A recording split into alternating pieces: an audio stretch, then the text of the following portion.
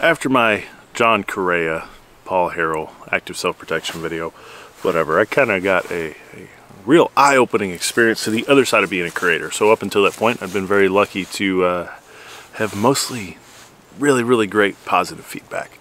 So I'm gonna be vulnerable with you guys today. Be nice.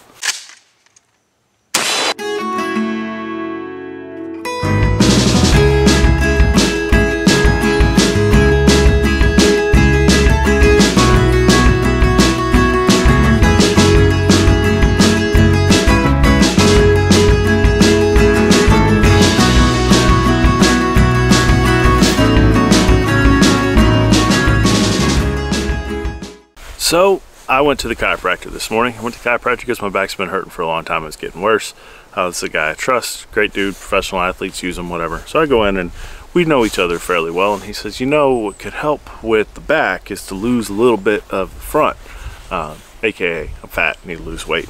So I did change jobs. I went from a very physical manufacturing job to, well, a not very physical firearms shop, gun shop manager role. And it has certainly showed on my waistline. Some of you may have noticed it and been too kind to point it out. Some of you guys have noticed it and have definitely pointed it out. So I'm not a New Year's resolution guy because I think it's cliche and really doesn't mean anything past the first few weeks. So I'm not going to call it that, but I am going to be on a personal mission here, if you will, in 2022 to get back in the gym, get healthier, things like that. One of the things that we don't always talk about as it pertains to self-defense is the importance of being physically fit. We talk about empty-handed skills, we talk about gear, we talk about mindset. We don't always talk about physique and physical fitness and health. I'm not a kale-eating fitness guru, obviously, and I'm not going to pretend like I am and lecture you guys on that.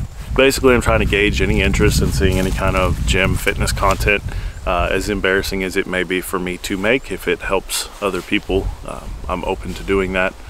In limited scope, this isn't going to become a fitness channel if you guys want to see it, but just every now and then, if I remember to click record, some stuff like that. So if you're interested, say aye. If you're not interested, well, say no, that's cool, or whatever. I'm going to be trying to get back into shape either way. So if there's anything that I can do, if you have similar goals to help you with that, let me know. If nothing else, well, hell, I'm doing it, so you do it too. Even if it's just going for a walk. It's very easy, especially this time of year, to not be as active. And I know I'm lucky because I'm in Georgia and it doesn't get that cold, but it is substantially harder to get out when there's frozen water and stuff on the ground.